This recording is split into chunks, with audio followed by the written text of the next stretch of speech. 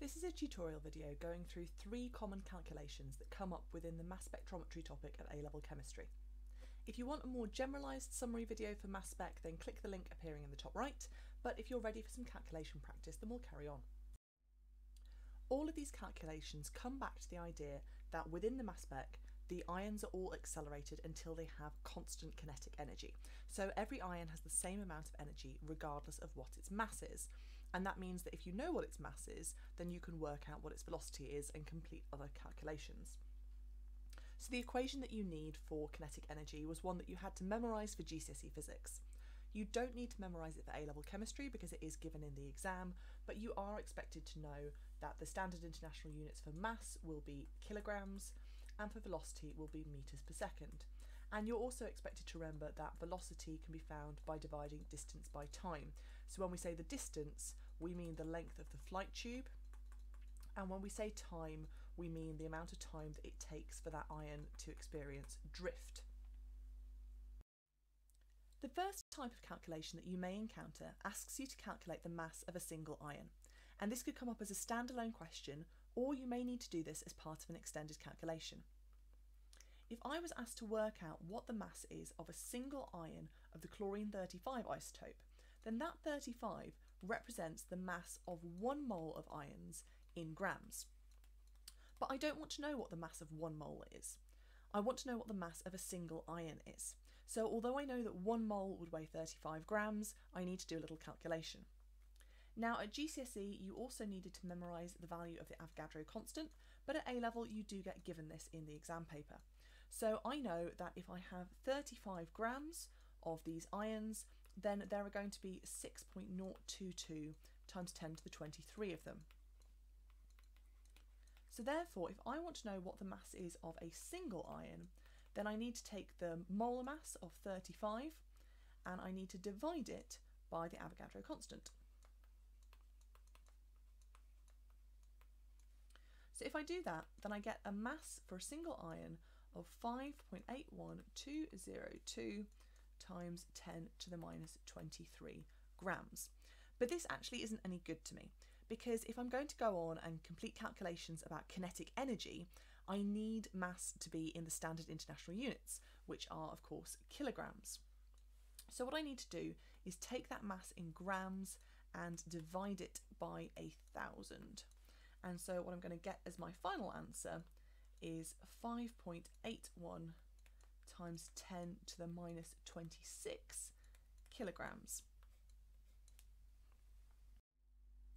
Here's an opportunity for you to pause and check that you're confident calculating the mass of 1 ion of each one of these isotopes. So pause the video and then we'll check the answers afterwards.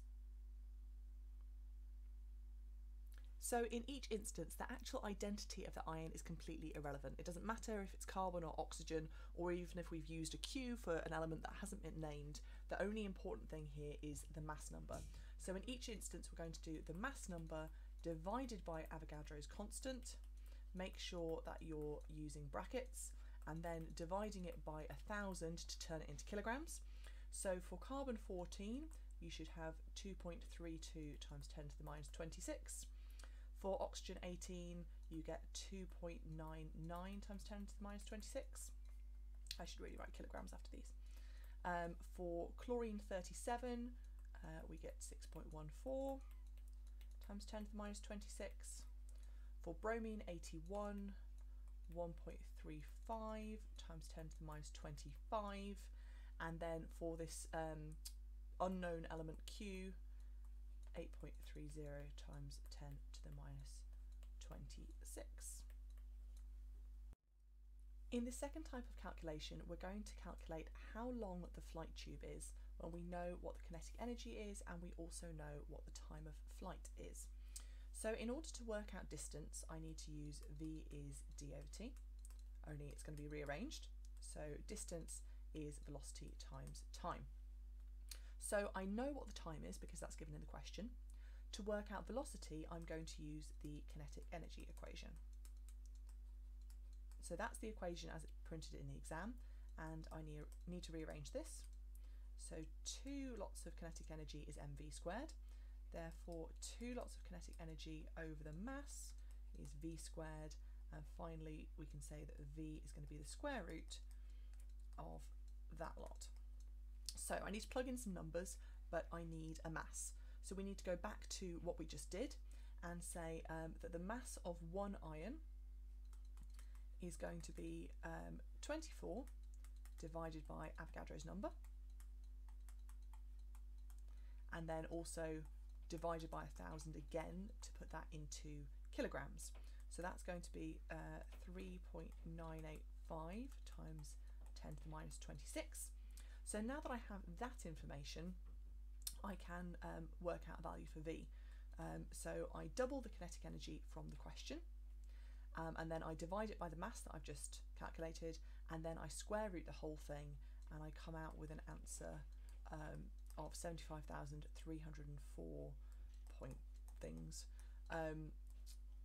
meters per second. I'm going to write down all of those values for now because I want to round as late as is humanly possible. Now that I have this information, I can put it into the second equation of D is VT. So I'm going to take that, and I would just use the answer button on my calculator, and multiply it by the time, which is also given in the question. And that gives me an answer that's really, really long. And because in the question the figures have been given to 3 significant figures, that's also what I'm going to do here. And that distance, of course, is in meters. Here's a second example of the same type. So if you're feeling really confident, you can pause the video and work through this yourself, and then you can use the worked example to check your working. So this is exactly the same style of question, and we're going to need the same 2 equations. So we've got V is D divided by T, which rearranges to be D is V multiplied by T. And then we've also got our equation for kinetic energy,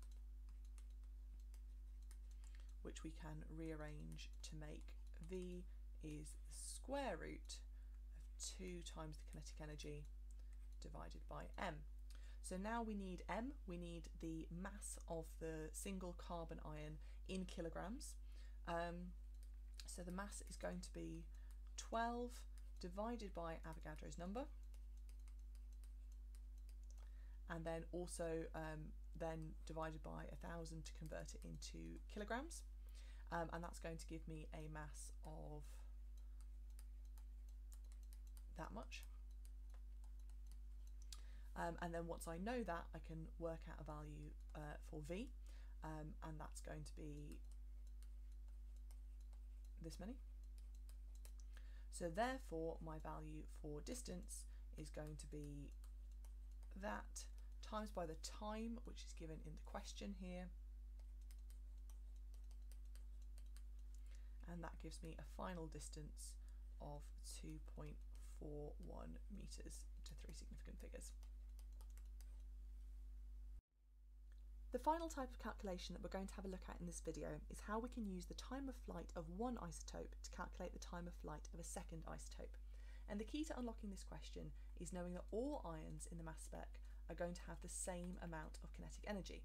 And this means that I can set up a calculation where half mv squared is equal to half mv squared. And if we sort of annotate that to make it a little bit clearer, on this side we're talking about the carbon 12, and on this side we're talking about the carbon 13. So straight away I can do a little bit of simplifying, so I can remove the half from each side and we'll just have mv squared is mv squared. And then it doesn't actually matter, I could work out the actual mass of the carbon 12 ion, which sometimes in the question they ask you to do as an earlier part, but as long as both of my masses are in the same format, it doesn't matter. So I'm just going to have 12 V, I'm going to call it V1 so that we know what we're talking about there, and then 13 V2. So I can now pull both of these numbers onto one side and say 12 over 13 times by velocity 1 squared, so that's going to be the velocity of my carbon 12 isotope, is the velocity of my carbon 13 isotope squared. So now I need to know what the velocity of my carbon 12 isotope actually is. So velocity is distance divided by time. So that's 0.850 meters in 2.69 times 10 to the minus 4 seconds, and that gives me a velocity for my carbon-12 isotope of 3,160 meters per second. I'd obviously use the full calculator display, but there's no sense in writing it all down. So therefore, if I take this number and I square it, I'm using my full calculator display, so this isn't going to be strictly mathematically accurate. Oh, that should be an 8. What I'm then going to do is take that number and multiply it by 12 over 13.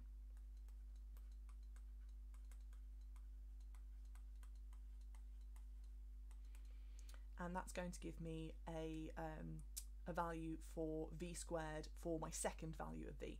So this is going to be the value of the velocity of the carbon-13 isotope squared. So obviously to get the velocity of just the 13 isotope, I need to square root it. And that gives me a velocity of 3035.887. So now that I've got the velocity for the carbon-13 isotope, the final thing that I need to do is to work out the actual time of flight. So again, I'm going to need this V is d over t equation. And so if we rearrange that, we can get Vt is d, and we then get t is d divided by v. So we're then going to do the distance, which was 0.850 meters, divided by the velocity that we've just worked out, and that gives me a time of 0.0002800 seconds, or in other words 2.80 times 10 to the minus 4. That's a pretty extended calculation, and really you just need to practice it a few times. So here are 5 examples for you to have a go at. Pause the video, and then when you've worked through them, you can go through the worked examples afterwards. We always start off by acknowledging that the amount of kinetic energy is going to be the same for the 2 isotopes. And then we rearrange that until we get to the point that we have the mass of the first isotope times by the velocity of the first isotope squared is going to be the mass of the second isotope times by the velocity of the second isotope squared, and therefore we can put the ratio of those isotopes against the first velocity, and that's how we're going to work out the second velocity. So then we need to work out the velocity of that first isotope, which we do by taking that flight tube and dividing it by the time taken. And that's going to give us a velocity of 1.32 times 10 to the 5. And therefore v squared is going to be 1.73 times 10 to the 10. So now if I multiply that by 12 over 13, that's going to give me my v2, my v2 squared. So we're going to have 1.73 times 10 to the 10 times by 12 over 13, and that gives me 1.48 times 10 to the 10, and then I'm going to square root that, and that gives me a velocity of that many. And then of course I'm trying to work out the time, not just the velocity.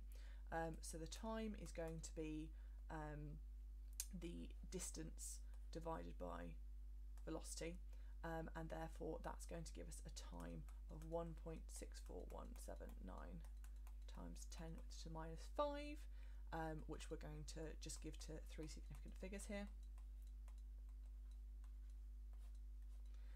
And looking at the original figures that I started with, I can tell that that's a sort of sensible answer to get, because it's taking slightly longer for the ion to travel because it's slightly heavier, and therefore it's moving slightly more slowly. In our second example, if we go through that whole process of putting the equations equivalent to each other, we're going to end up saying that 16 over 18 multiplied by the velocity of the 16 ion squared is the velocity of the 18 ion squared. So that's going to give us our V1 squared here has a value of 1.42 times 10 to the 8. So that's that. And our V2 here ends up as having a value of 1.26 times 10 to the 8. And therefore the velocity is going to be 11,224 meters per second, and therefore the time taken is going to be something like that. So then 1, 2, 3, 4, so that's 1.78 times 10 to the minus 4 seconds. For question 3, we end up with an expression of 35 over 37 multiplied by the velocity of the chlorine 35 ion is going to give us the velocity of the chlorine 37 ion squared. So we get a value for this term of 1.28 times 10 to the 8, and so therefore that on its own is the square root of this, which gives us an answer of 11,309 meters per second, and therefore that gives us a time of 1.77 times 10 to the minus 4 seconds. For question number 4, 79 over 81 times V1 squared is V2 squared. This term here has got a value of 7.99 times 10 to the 7.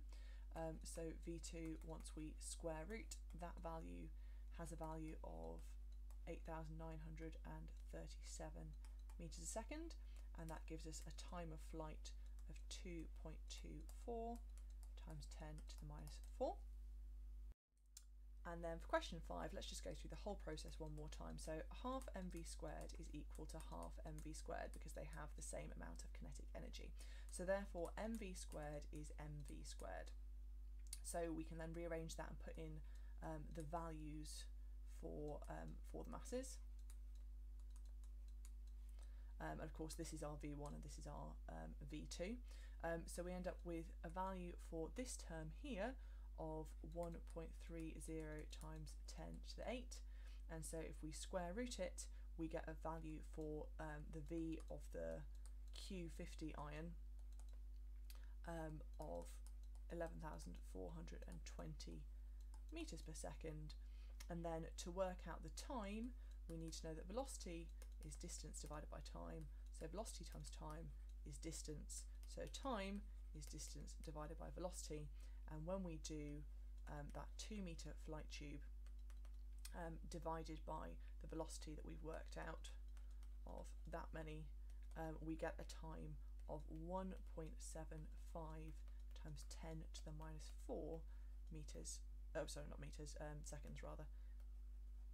And the one thing you want to sort of notice there is that this is the one example we've had where the ion we were trying to work out has a smaller mass than the ion that we started with, and that's why this is the one answer that you've got where the time taken is shorter rather than longer, because that lighter ion with the same amount of kinetic energy has a faster velocity, and therefore the time taken to reach the detector is shorter. Hopefully that whistle-stop tour has left you a little bit more confident in completing calculations for mass spectrometry questions. If you did find it useful, then don't forget to like and subscribe, and also let me know in the comments if there are other calculations that you would like me to demonstrate how to do.